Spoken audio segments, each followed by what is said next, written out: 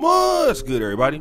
It's your boy, O'Shea Duke Jackson, back at it again with another episode of The Celebrity Jump.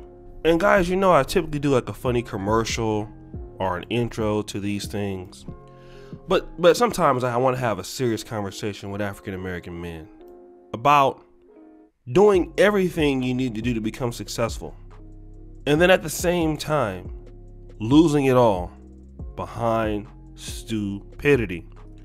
And for some of you guys who grew up in our generation, the 92 draft and the 92-93, I remember that draft because Shaquille O'Neal was taken by the Orlando Magic, right? Alonzo Mourning came right after that. Then it was Christian Laettner, shooting guard Jimmy Jackson, who had some really good years in Dallas. And, you know, Robert Horry came out that same year. If you guys remember, Clarence Witherspoon came out that year. But the best guard that came out of that class was not Tracy Murray. And Tracy Murray used to light it up. It was a guy by the name of Latrell Sprewell. And he fell all the way to pick number 24, going to the Golden State Warriors. Latrell Sprewell was really good shooting guard at that particular time. You know, didn't play organized ball until like I think the junior or senior year. And I mean, he was off the chain. He had a high motor. You know, he was athletic. He could ball. For those of y'all who remember Spree could ball, right? Not only was he balling with the Warriors, he went to the Knicks, helped them get to the NBA Finals in that short year. And then also, if you can remember, that one Minnesota Timberwolves team that had Kevin Garnett and Sam Cassell that went really deep into the Western Conference Finals. He was on that team too, and he played somewhat decent, right? And, you know, Spree, man, you know, a good athlete, but what stopped Latrell Sprewell back, all right?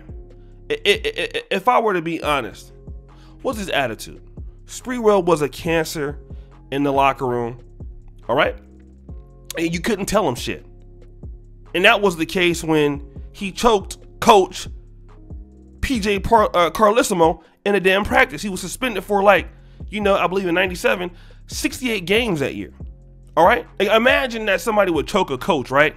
But, you know what I mean? In today's game, that doesn't happen.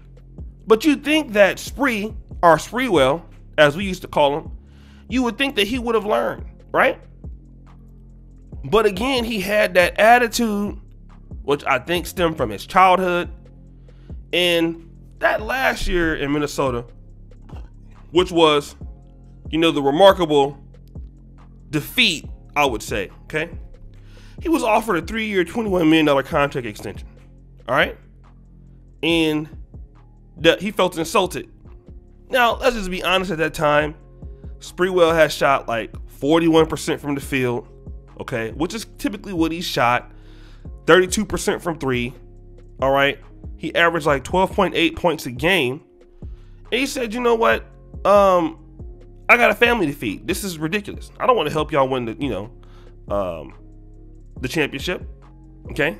And he got, you know, some other offers, I believe Dallas, San Antonio, but he, you know, basically he didn't decide to do it. And so what ended up happening was,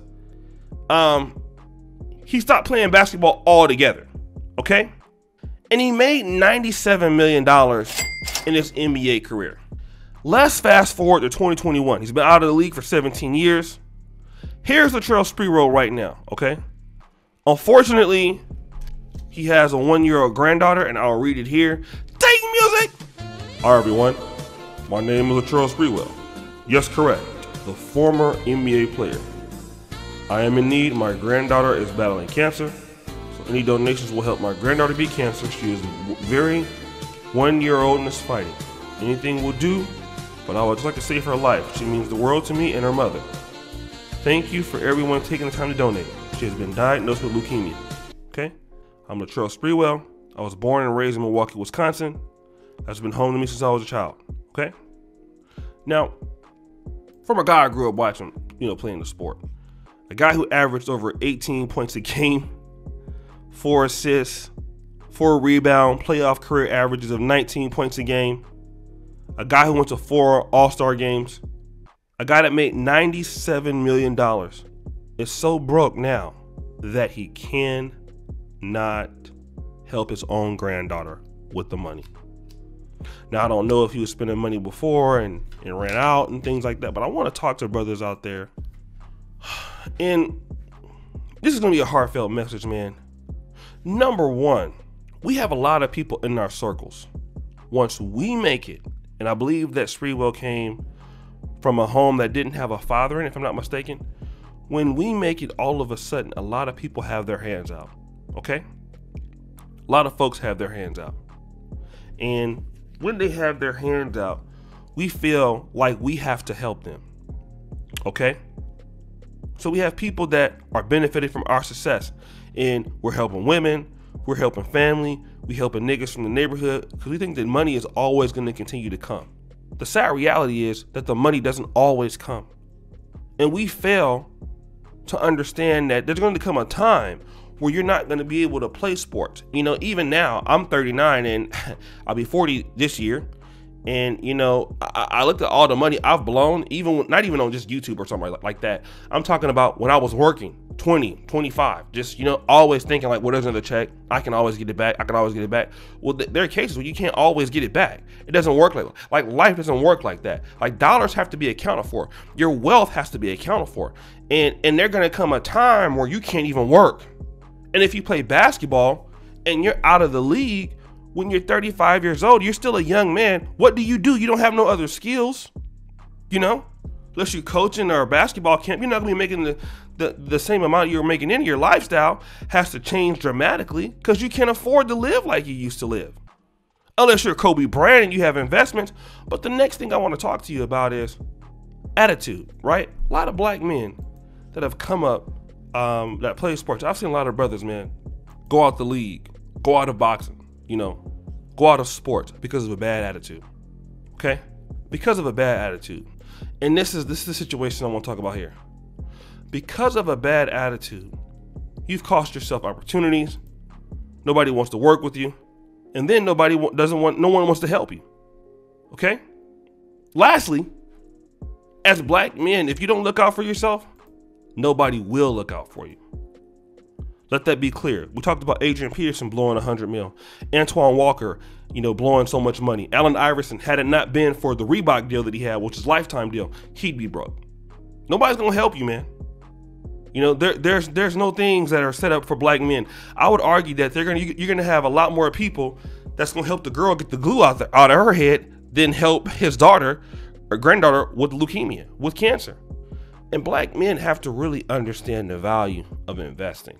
You know, even me, I'm starting to look like, I've always looked at it, but you know, I'm like, you know, this money has to go here. Every month, money has to go here. Every month, money has to go here.